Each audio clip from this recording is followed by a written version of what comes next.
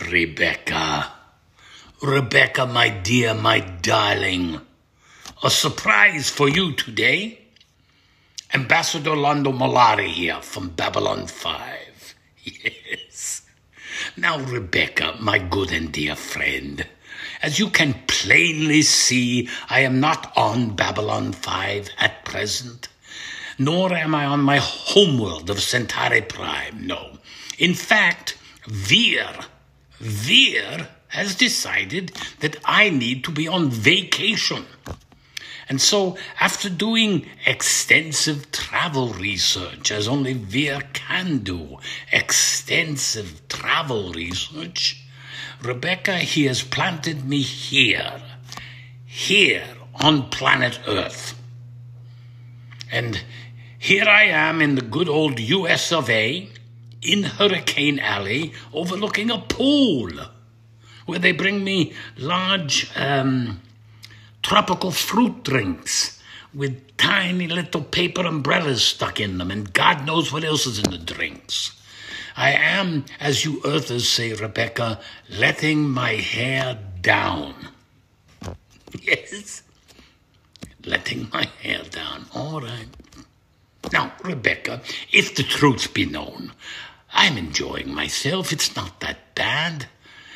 However, in the last week or so, during my vacation here, I have been pestered. That's the word, pestered, by constant communications from, what shall I call this person, a business associate of yours.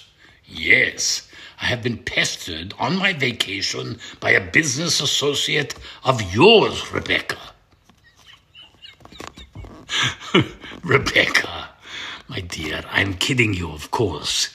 He is not a business associate of yours, and he has not been pestering me. He is, in fact, your sweet, loving father, Robert. Do you remember this man, Robert, your father? I hope so. He's been your father for a number of years now. And most importantly, Robert is, what is the Earth expression? He's over the moon about you. He thinks the world about you. He thinks you're an amazing person. And he has contacted me because he has told me that on December the 9th, you have a natal day coming up. Yes. Another trip, another revolution around your Earth sun, ticking off another year, my dear. And not just any year. This year, 17 years. 17 years. My goodness, my dear, 17 years, you're getting quite old now. I hope you haven't been wasting your time, whittling away your days. I mean, 17 years is a long time. By now you should be, well, I'm sure true, a very wealthy woman, right?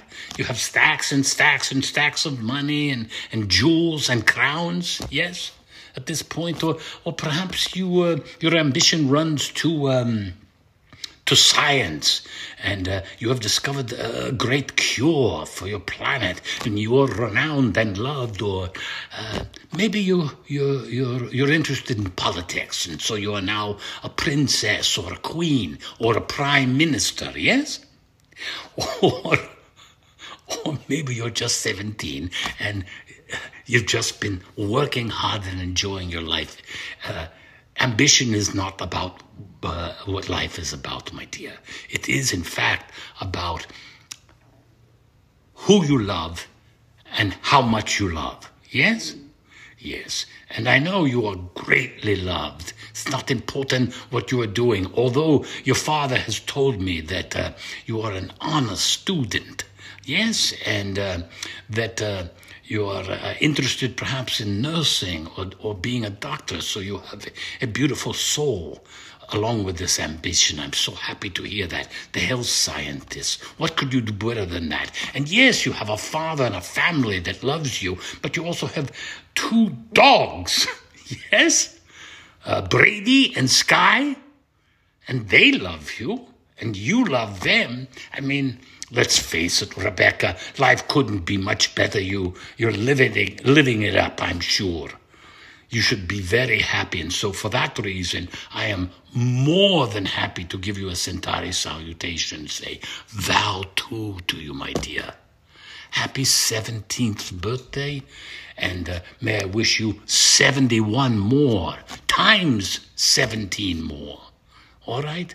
Many, many lives of joy and happiness, and continued with the wonderful passion and ambition at which you approach your life. Now, far be it from me to tell you what to do for your birthday. It sounds like your father has already had plans to do something in Boston and to celebrate both your birthday and, of course, Hanukkah. So things can't get better than that. But what I'm going to suggest to you is, you're 17, get yourself a bottle of fine Brivare, a good Brivare, on this celebration in Boston, and get your friends and your family around you and celebrate. Live it up. Sing, dance, will you? Laugh a lot. Tell stories of the passion with which you live your life. You are only 17, yes? But you have had many ups and downs. That is life, ups and downs. So you talk about your triumphs and how you overcame the hard times. And you have family and friends around you. So you are like a warrior caste. You people approach the challenges together and overcome them. I am happy and proud for you. All right? May you make many travels around the universe and continue to enjoy yourself. And we are so proud of the hard work you put in to better yourself. All right? Proud of you. All right, that is from a big, happy 17th birthday from Ambassador Londo Mollari and the Centauri Republic. All right? Yes, and Rebecca, happy birthday from Peter Jurasik, too. Really, your dad said so many loving things about you. I know you're a terrific person, but most important, you give so much to your life. As I said, honor student, how hard you work, your ambitions to do medical or nursing couldn't be better. And those two loving mutts you got, right? Brady and Sky. But more than that, you are loved greatly. So you're doing something right, Rebecca. Keep it up. And all you need to do now is enjoy your day, all right? Sounds like your dad and your family. Keep friends close and have a great day, okay? Live it up.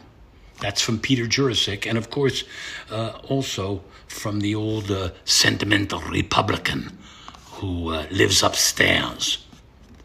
Centauri, Mollari guy, you know him, yes? As he would say, you moon-faced assassin of joy, live it up. All right, Rebecca, and thank you, Robert. Thank you for being B5 fans. Hope you enjoy this video. And have a great birthday on the 9th. Bye, my friends.